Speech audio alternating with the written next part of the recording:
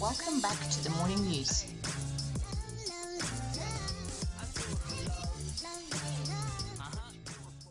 Welcome back to the morning news. Today we are joined by a very special guest. We have impact entrepreneur Mrs Nomndeni Mdakhi. How are you, ma'am? I'm awesome. How are you? I'm good, thanks. Thank you again for just being on our podcast today. Not a problem. Thank you for having me. And just to get the ball rolling, who is Mrs Mdakhi? A big initiative you've taken is Agenda Women. And may you enlighten us about what Agenda Women is? Okay, so I am an entrepreneur and a mom to two beautiful kids, a 16-year-old girl and a 13-year-old boy. I started Agenda Women in 2018. And really, it was not my intention to create a business at the time, but around 2016, I went through a huge transition in my life, and I went to social media to kind of try and find my grounding through posting quotes. What I found at the time is I got so much engagement when I would share a little bit more about the quotes on my caption. I remember that I created a hashtag that was called 30 Days of Awakening. At the end of that period, I missed the engagement. I missed the interaction I had with my community. And I asked my team if they could find a way for me to have maybe 2 Saturdays in my month where I could sit down with a group of young women to just have a Q&A. They can ask me anything. We could develop the conversation. And really, I did that because I recognized from my own experience how difficult it was to find like-minded people when you are going through personal evolutions and transitions, and even in business, being an entrepreneur now for 11 years. So at that time, I started something called Edits Talks. And really, even that was never meant to be anything except just a conversation with young women. The reason it even became Edits Talks is because on the 1st of March, 2016, when I posted a call to action on my social media for people to let me know if they'd be interested in hanging out, I got 100 emails that day. And for me, it was just an indication of the hunger that people had to come together and engage with like-minded people. Fast forward to 2 years later, I had hosted a couple of events, and it was only women who were coming to the events. And through a conversation with my business coach at the time, he asked me why I am not working particularly with then women. And I remember I was thinking, it doesn't make sense strategically because I have another business, which is a marketing agency. And he just left it at that. He didn't force me. And I walked away and I thought, you know what, maybe let me start with this particular property and actually be very intentional about making it a woman-focused property. And that's how Agenda Women started. And today it is a registered business, fully operational. And at the core of what Agenda Women is, it's really about, it's really a platform for the modern working woman to help them navigate the evolving dynamics of being a working woman through content that helps them to work smart and live well. And we do this through the community's shared experiences in order to inspire confidence. The platform has multiple pillars. You know, we have the website where we share our blog content. We have our social media where we share more content there. There is some exciting developments that we can't wait to share with everyone in 2021. But it's been really an evolution led by what we were getting as feedback from the community. I understand. And as you spoke, you said it's a platform for modern women. So what does feminism mean to you? And what are some initiatives you've taken within Agenda Women towards gender equality? So for me, feminism and anyone who is labeled a feminist is really people who are passionate and committed to gender equality. I know that feminism is often frowned upon and seen as a movement that is anti-male, but any person that is for gender equality is a feminist. For me, gender equality is critical, and the pillar that we focus on around gender equality is economic emancipation of women. What we do at Agenda Women is, through every opportunity that we get, to create a gateway for women to be able to access any sort of content that helps them to figure out how to be economically emancipated. We swing towards that direction. The developments that we're actually making for 2021 are going to be primarily focused on how do we make women empowerment tangible. And women empowerment for me is gender equality, right? And I'm a big believer that one of the ways that we can really impact gender equality is through making women economically independent. We focus on entrepreneurship as one of the avenues that we want to really make impact in.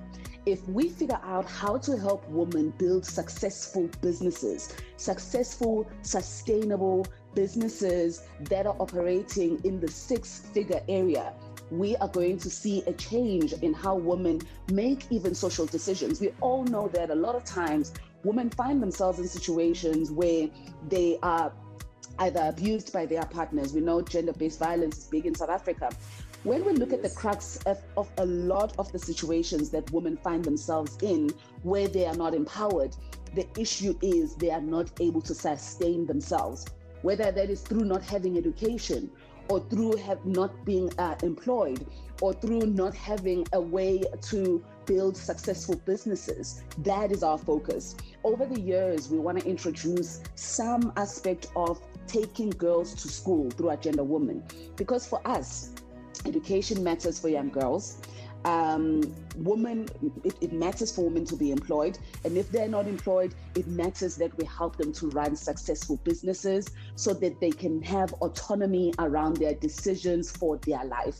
So for us, gender equality really, the area we want to impact is economic emancipation for women. I really admire the idea and the advancements you made towards women empowerment. It's really good. And Roger Crawford once said, and I quote, "Being challenged in life is inevitable behind defeat." And you've been a businesswoman since 2009. I was looking it up, and I believe that along anyone's journey, obstacles are inevitable. And may you tell us about one failure you've had and what you learned from that failure? You know, it's so interesting you asked me that question. I'm currently reading, we have a book club at Agenda Women, and the book that we're reading this month in January is called The Obstacle is the Way. And the book depicts many leaders' stories and the obstacles that they faced, and how you can turn obstacles into positive opportunities for you to grow or learn. I was very fortunate in my 20s. My first business, I was 25. I always say when I tell the story, I almost turned everything I touched into gold. Around 30, when I got into my 30s and 31, I started my initial businesses from looking at just opportunity, right? I recognized there was opportunity and I went for it. One of the work I do now is coaching women, coaching entrepreneurs who are either starting businesses or are wanting to scale their businesses in order to generate more revenue. And the work I do in coaching is really help them focus on planning, to get as much planning as you possibly can, because you'll never be fully prepared for starting anything. But there is really merit in having a plan. When I started my businesses at the beginning, I didn't spend a lot of time planning. I went for opportunity. And what I found over time is, as the businesses grew, I was not ready for the growth because I had not preempted the growth, and I had not really been deliberate around how I want those businesses to grow. So around my 30s, I had taken up a lot, I had taken up a lot of clients. I wasn't even intentional about how big do I want to grow, do I want to be boutique? Do I want to be a big organization, maybe like an Ogilvy? But around my 30s, I'd taken up a lot of clients. I had not done created a clear plan around onboarding employees, creating company culture, all those critical elements around building a successful business. a lot started going wrong. I had unhappy employees because they were not feeling motivated. There wasn't clear direction. We didn't have a vision that was bigger than the work that we were doing. And if you have unhappy employees, you're not going to have a successful business. And training out employees, bringing people in, letting people go, it doesn't create a healthy, sustainable environment for growth. And that was when I encountered my first failure. It was heart-wrenching. And it was very difficult to pinpoint where the problem was, but actually I was the problem. I hadn't done enough planning for my business, and I wasn't leading well because there wasn't a clear plan around what it is that we were trying to do that was much bigger than us just servicing the clients. I am a big believer that obstacles are presented to show you opportunity. For me, it was the opportunity to really get back to the drawing board and start planning. And because I did that at that point, I can safely say I am great at strategic planning for business. And I now use that experience to help other women to plan better for their businesses, therefore find their own emancipation and autonomy for their lives. When you started your business at a young age, you felt, you were going for every opportunity and it went well, but it got to a point where you felt like you had too much on your plate. That's correct, because there will always be opportunity, but you need to be clear. You need to be clear about what you are trying to do. You know, having a core purpose for a business is what will push you through the difficult times. It's easy, right, when you have opportunity and you're making money and people are calling you. But when difficulty hits, the purpose for the business is what will keep you moving forward. It's what will encourage you to get up the following morning and keep trying. It's what will encourage you to go back and hire people again when you've had terrible experiences. Having purpose, vision, mission, which are terms that are used very loosely when we think about business planning, those are the things that will be the reason for you to get up when business is not doing well. So it's so important. It's not only about chasing opportunity, it's about aligning with a vision that is bigger than just you. And I find that a lot of businesses that are positioned in that manner are the businesses that triumph through difficult times. There's a study that came out in 2020 that looked at the businesses that were able to push through 2020, and it's the businesses that went back to the purpose, right? It's the businesses that were able to still engage and connect with their consumer even when their consumer couldn't buy their services, because there was something that they always believed in beyond the product that they were selling that connected them to their consumer and their community. That's really, really powerful. And you have two businesses, you're also an entrepreneur. So your days are probably busy. What does a typical day in your week look like? And do you have a day-to-day routine? I do. Or you already have a set routine? I have a day-to-day routine, and I'm very kind to myself, Adrian. You know, I'm not a big believer in being too busy. I do have arcs, right, in my graph where there is a lot of busyness, but I try to create pockets of downtime in the day. So I don't wait till the weekend. If, for instance, I'm having a day where I'm feeling quite exhausted mentally, I call myself the nap queen. You know, I take a 1 hour, 30-minute nap, and that will always work for me. And I'm very fortunate that I don't struggle to sleep. You know, if I'm taking a nap, I'm out in 5 minutes. And after an hour and 30 minutes, I can be up, you know. So I'm a big believer in the balance between work and wellness. I wake up every morning to a morning routine. The first thing I do when I wake up is read a book. I time myself. So I will literally time myself for 30 minutes. I'll read for 30 minutes.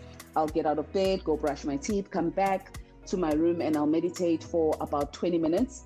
When I'm done meditating, I'll make my coffee. I'll open my laptop. I journal on my laptop. I use an app called Day One.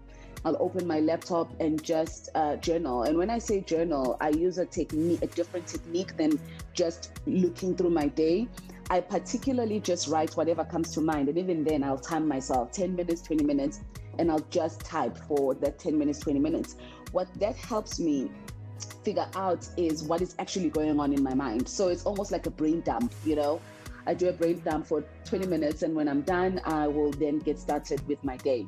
In the evenings, I try and wrap up my day around 6. If there's a lot of work, it can go up until 9, but I try not to work beyond 9 p.m. And believe me, I had days when I was working till midnight, 1 a.m. I used to be those crazy people, but I'm not anymore.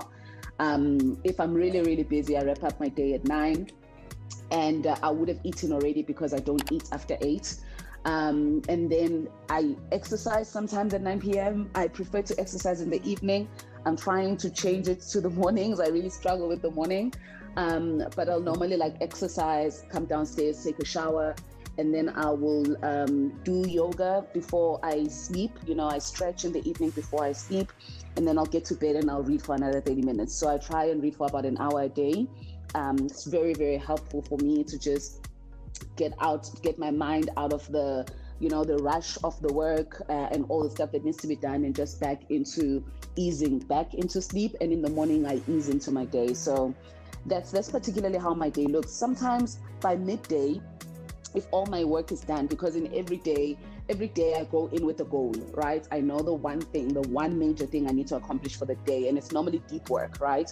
Whether it's a strategy I need to finish or it's a pitch that I need to complete and submit. All the big work, I normally plan like maybe 3 big wins in a day. And if I finish by midday, I will stop working. And I will use the rest of the day to just either connect with myself or connect with my family. So that's where also planning comes into play, right?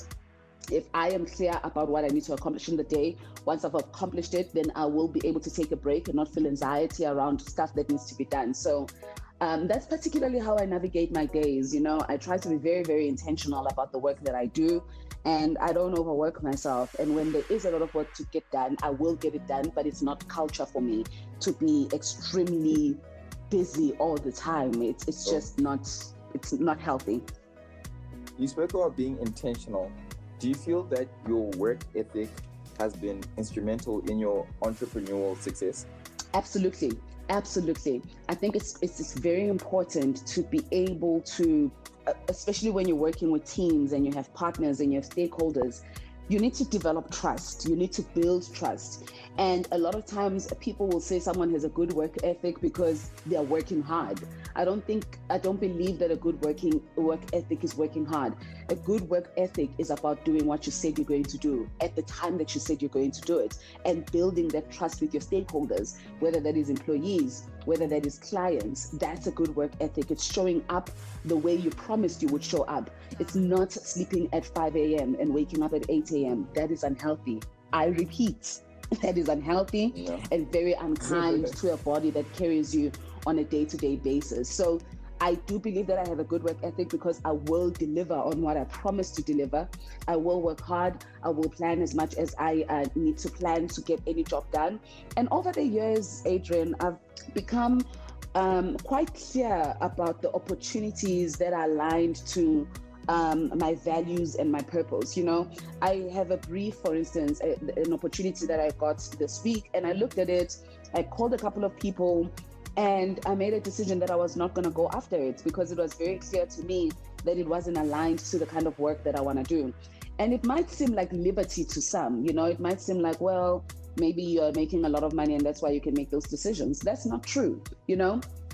I am not a person who, I guess I'm not greedy, you know. I know how much I need to live well. And once I reach that mark, anything else beyond that is bliss, right? That's what you can afford yourself by also being intentional about what your number is, what your living well number is. If you want to create wealth, then that's okay. Be clear that that's your wealth number. It's not necessarily your living well number. So my living well number affords me then the opportunity to say, I'm going to be intentional about how I create wealth. The wealth creation area is the area where I want to do impactful work that excites me, where I can call the big numbers because I know I'm going to deliver on them. So that's how I kind of look at my life, you know. I have a good work ethic, but I don't think a good work ethic is about being unkind to my body.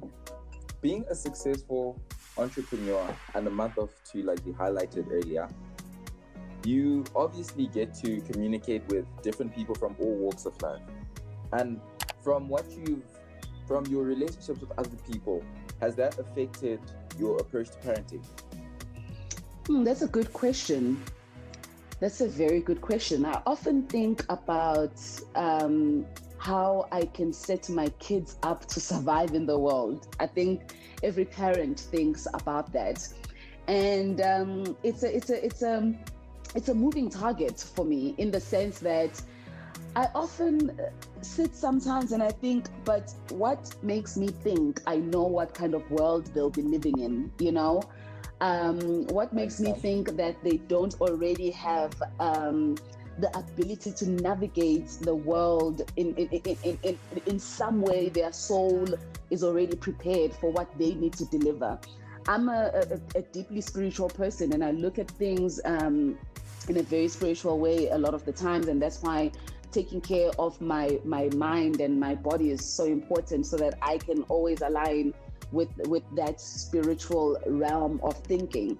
And when it comes to children are very interesting for me. I always say to my friends, when they try and control stuff that's happening around their children, I always say, you know, I believe that children are full souls in a small body.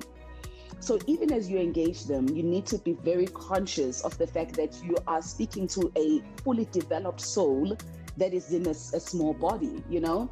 So I, in my relationship with my children, allow them to teach me, you know, to show me where they need help. I know it sounds like a very liberal way of raising kids, but it's not liberal at all. I have rules, I have all of that. But when it comes to the big questions of life, you know, I'm very fortunate that I have emotionally intelligent kids who communicate very well. And I try and kind of follow where their spirits is leading me, you know? So, I mean, my two kids are very different in even the ways that they're strong. And I try to approach them in very different ways, to just be sure that I'm constantly hearing what their needs are from me as their mother. So yes, you know, when you've had difficult situations and you've engaged with a lot of people around the world, you kind of want to shape your kids to fit into those situations. But sometimes you need to leave the space for them to show you what their part is. I think that's, I hope I gave you an answer to your question, but I really love that question. You did. Yes. And you said you have a daughter. Does she also want to do what mom's doing? Or ironically, ironically, she we've been discussing her studying a fashion business. So not because I'm an entrepreneur, in actual fact. She loves fashion, but not necessarily buying clothes or high-end fashion. She's more of a creative, so she likes creating things, you know. So designing. She loves designing. She's the kid who will, like, when I'm taking out stuff from my wardrobe, she wants to come and pick some things. When I wake up in the following morning, like literally my clothes don't look like my clothes because she's cut them up and they look completely different. She's a total creative. She went thrifting the other day. She went to a thrift shop with her dad and she came back with amazing pieces. So she's talented in that regard, that she really can create beautiful pieces. Now we're looking at how she can sell them, because she also, I recognize, values independence. She started getting like money from dad and family members, and she says to me, Mama, I actually really like having money. I want to figure out how I can make more money, you know? Because she was like, if I have my own money, then I can do my own things. She went online, she was Googling, because she's 16, she was Googling jobs that 16-year-olds can do. Literally for the past 2 weeks, she has been doing research around how she can make money as a 16-year-old. So I've started helping her with that process, and also taking advantage of potentially sharing some life lessons as she's, you know, because she is concentrated and focused. It's a good way. The mind is a sponge, you know, because she wants to learn. So yeah, I don't think she wants to be necessarily an entrepreneur. Her reasoning is very different. She wants independence, and she knows what she likes to do, and she wants to figure out, can she do what she loves and still make money from that, so that she can be independent from us, I guess, as her parents. Mm-hmm. So she really got her drive from mom. It could be, but it looks so different with her, Adrian. Hey, she's soft. She's very feminine. She's calm. She's the calmest person I know. I don't think anything can really stress her. I think the house could be burning down and she'll be getting people out and saying, calm down, everything will be fine. Even when I'm stressed, if I have, for instance, an IG live and the signal is not good. I remember there was this particular interview I did and the signal wasn't good. And I sent her a text because she wasn't home. Well, she sent me a text asking how I am. And I was like, oh, I'm not good. Just did an IG live. It was so horrible. I couldn't hear anything the person was saying. And she texted me back and she said, oh, no, don't worry about it. I'm sorry that happened, but don't worry about it. I'm sure for a person who does as many IG lives as you do, one of them won't go particularly well. So it's okay. I'm sure people will understand. She's that girl about any situation. And you need those people around you. Absolutely. Absolutely. If she was old enough, I'd literally hire her and make her my assistant because she also takes great pictures, you know? She's helped me so much in 2020 when we had to do IG lives. Content that we're creating for clients. And on the topic of family, you grew up with your extended family, and I believe that a good family unit can really help in support of your goals and help with your vision. And with that, who are 3 people who have been influential to the Mrs Nomndeni Mdakhi that we see now? I have great relationship with just acquaintances, and I'm going to particularly mention mentors as well. The first person that comes to mind who was an early influence in my life is my grandmother, who was an entrepreneur herself. I didn't understand that she was an entrepreneur. You know, when you're young, I grew up in a small town, and they had shops, and they had a hotel and all of these things. But for me, that's all I ever knew, right? So I didn't have a benchmark where I knew someone who was working and then I knew my grandmother and my family who were entrepreneurs. I lived a very sheltered life. My childhood was very protected, and I appreciate it so dearly because it allowed me to be a child for a very long time. So my grandmother was just she is the woman I want to become. I'm constantly trying to become. She was strong, she was beautiful, she loved her family, she was extremely supportive to me. She made me believe that I was smart. To this day, I don't know if I even am. I just believe that I am because she believed it so much. So my early influences were definitely my grandmother and my grandfather. They were both entrepreneurs, and more my grandmother. The family was very matriarchal. I felt the strength of the woman in my family more than the strength of the man because I was so close to the woman. And after my grandmother, the person I think of who has been quite impactful in my development and growth as an entrepreneur is Oskido, you know? And it's always so strange because of, I guess, where people see me now, but I started working in entertainment and with celebrities. Oskido is one of the kindest people I know. He gave me opportunity in a space where other women did not have the liberty to create the way that I did. You know, I recently had a conversation with Zinhle, the DJ, who's a great friend, and we were talking about the impact of Oscar in our lives and how women struggle to get opportunity and access, because a lot of time men will make it an opportunity to really be predators to women when they can open the door. Oskido did that for us. There was never a day, Adrian, where I felt uncomfortable around Oskido because he was a man. He gave me the runway to create, to learn. He trusted me, he supported me, and beyond that, in observing him manage relationships around him, which were tough. You know, when you're working with creatives, it's all kinds of egos and it's just madness. I watched him navigate relationships, business relationships, and I learned so much about when to fight, when not to fight, when to stay, when to walk away, how to structure deals, how to get in the room and be clear about what you want to get out. He was a huge influence in how I got into the workplace, because I think working with him was actually the beginning of me really, really working before I started my agency. So he's another very, very important figure in my life. I'm trying to think of a person who has been instrumental in my development, I think as a mom and as a family person, and it has to be my aunt, who's my father's sister. She, because at some point I lost my mother's side of the family, and I had to stay with my father's side of the family. She was always a person who encouraged the importance of family. She took me around, introduced me to all the extended family members, the cousins. And if she hadn't done that, I might have struggled much more than I did with the loss of my of the family that particularly raised me.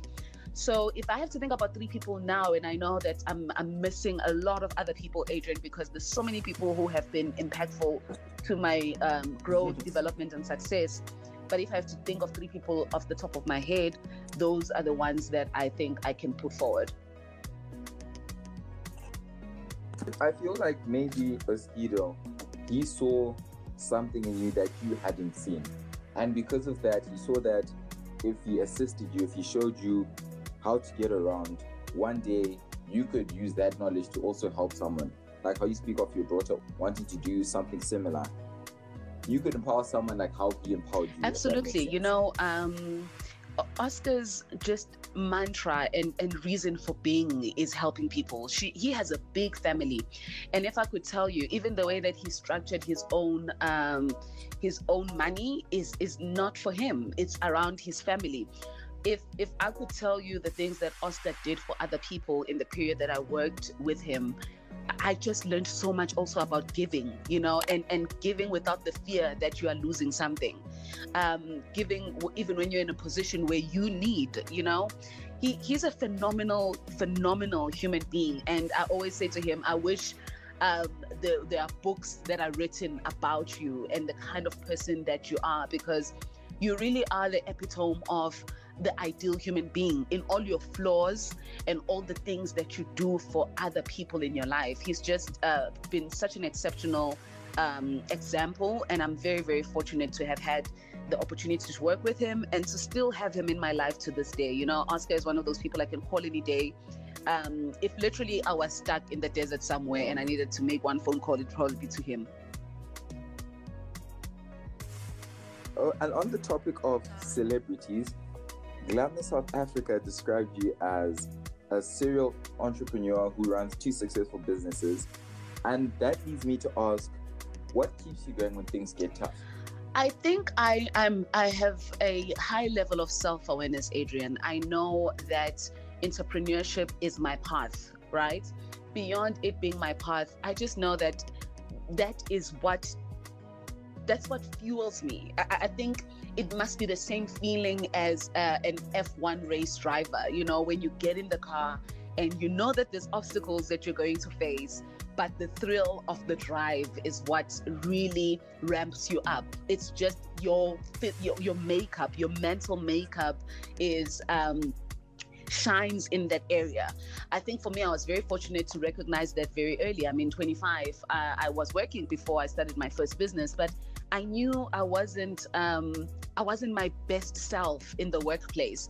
And when I started my first business with Zinhle, which was the school, I have never been so happy. You know, when you walk into a space and you know that's exactly where you need to be, that's what entrepreneurship feels like to me. The opportunity it affords me to create, because being in a space where I'm creating is my highest level of spiritual experience. That ability to create, the ability to help others, the ability to hire, the ability to impact people's lives. This is how I am made up to make impact. And I think that awareness for me, and it's very deep rooted in just knowing who I am, is the thing that keeps me going. There is no option but to make this work, you know? So that's what keeps me going. That's what keeps me moving forward. I mean, I know other people would think, oh, my family and all of those things. But let me tell you, Adrian, when things get rough and you're alone, the last people you're thinking about are other people. You're just thinking about, why am I here? Yeah. Why did I choose this? And you have those moments, right, where you're just like, oh my gosh, I wish I could just be baking cakes and having someone taking care of me. But even sometimes when I say that to my friends are just like, if you started baking cakes because someone was taking care of you, you would start a cupcake business and you'd be selling those cakes. So no, it's not going to work, you know? So that's who I am. And I think because I understand that, I recognize that it's like being it's for me, it's like being a girl or being a boy or being gay, you know. I think, you know, when you talk about when people natural. say, you know, when you meet someone who's gay and you ask them how when they knew, and they're like, I knew when I was 3, you know. It's a similar feeling where you just know that this is what you're meant to be doing, or this is who you are. That's really powerful. And where can our listeners connect with your content? Well, online? I am on Instagram a lot, and my Instagram handle is @Nomdeni, and where I share a lot about Agenda Woman is on the Agenda Woman page, and that is @Agenda Woman, and that is plural. It's MEN at the end, not MAN. And we will be doing a lot more blogging on the Agenda Woman website, so that is www.agendawomen.com. Those are the 3 areas that I am primarily focused on right now. Over time, we will be sharing a lot more content on LinkedIn and Twitter. We're still really thinking about whether Facebook is a space that we want to play in, but those are the areas where you can connect with us. We also have a Pinterest page that we just developed. So all of these spaces, it is Agenda Women. Thank you so much. And as we're about to round off, as an influencer and a role model to many young girls from all around the world, what advice would you give any young girls that are trying to pursue a similar career path as yours? Be committed, you know.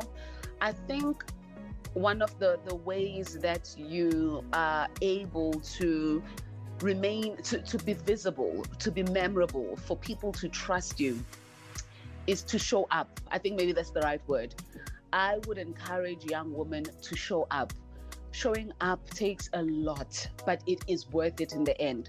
For me, showing up is making sure if you have an opportunity, you do the research, you do the planning, you sit down, you commit, you're intentional, you are in the moment, you are present, so that when the opportunity comes, you are prepared, right?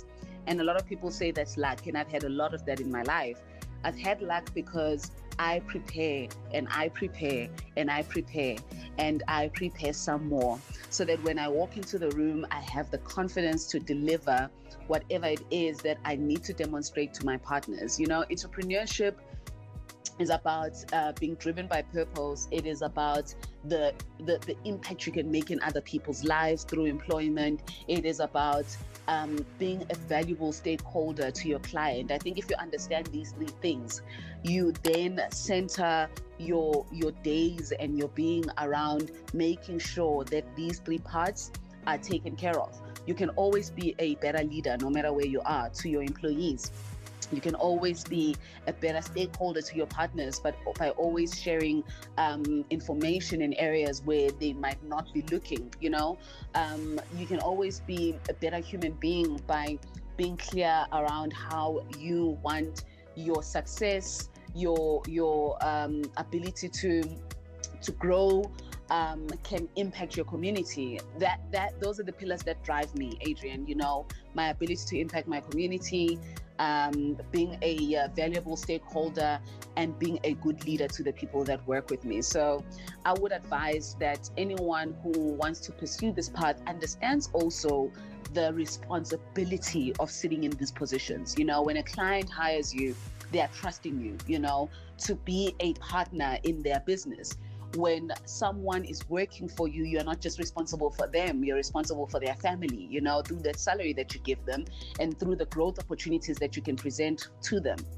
And when you become successful, you are responsible for bringing other people up in your community. These are the 3 pillars that I think drive just my happiness, you know, and my contentment and my place in the world. That's really good. And I feel like a lot of people, when they start, a lot of people are just driven by money at the start, which isn't the best motivator. And I think the last question I'll ask in today's podcast is, in all of my podcasts, I have a signature question, which is always, what does happiness mean to you? It's so simple, Adrian. Happiness for me is peace of mind, you know? A lot of unhappiness is driven by anxiety, an inability to find comfort with where you are, and an ability to find stillness. I meditate a lot, and the reason I meditate is so that I am always present in every moment, even through challenging times. So for me, happiness is peace of mind. If my mind is okay, you know, because the mind is where a lot of battles are lost, you know. So that's why if I am done with work at midday, I will stop, because it's so important for me that I get to appreciate life as it's happening. You know, I don't wait until I get to a particular moment to then be happy. I'm happy every day. Gratitude is a big ingredient to a still and peaceful mind. I am very clear that even though I have big goals, I have reached the goals I had 10 years ago, you know. I had an assistant who said to me, you know, sometimes we get so caught up with the next thing, we forget that we actually get everything that we pray for. It's not always at the time that we think we are going to get it, but eventually you do. Imagine that time you first wanted a car and how badly you wanted it.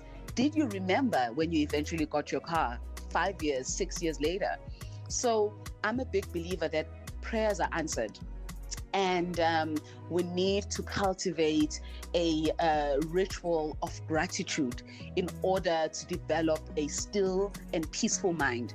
And if you can do that, then you will be happy, even with 10 rands in your bank account, because you will know that you're on the pursuit of always getting better.